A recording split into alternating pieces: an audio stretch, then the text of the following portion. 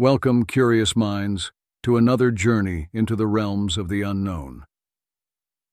Today we delve into the enigma that has perplexed scholars for centuries, the Voynich Manuscript. Our story begins in 1912, when rare book dealer Wilfred Voynich acquired a mysterious manuscript filled with strange writings and intricate illustrations. Little did he know that this would become one of the greatest unsolved mysteries in history. The Voynich Manuscript is a cryptic puzzle.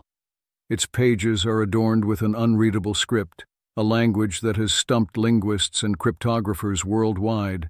Attempts to decipher it have failed, leaving us with more questions than answers. But it's not just the text that baffles us.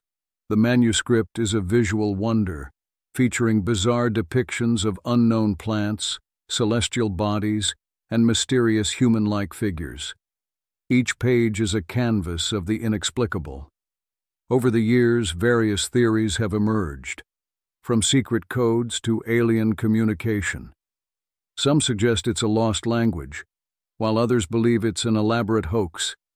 Yet the truth remains elusive, adding to the allure of the Voynich Manuscript. Beyond the academic intrigue, the mystery touches the human spirit.